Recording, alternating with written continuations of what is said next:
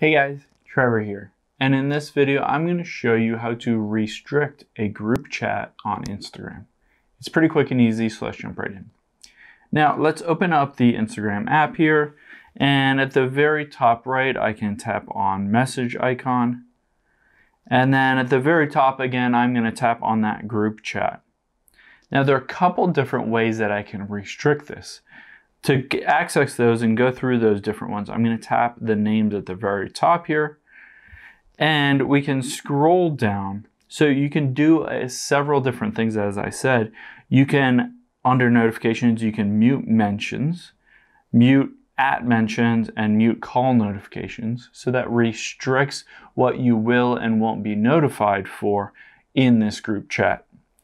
You can require approval to join this specific group.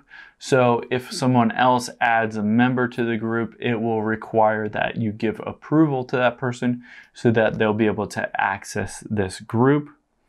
And then another way to restrict this group chat is next to the person's name, you can tap those three dots and tap the restrict button.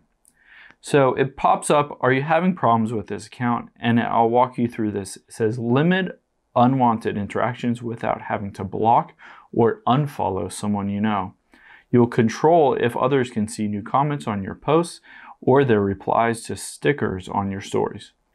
And then lastly, their chats will be moved to your message requests so you won't see when you've read it.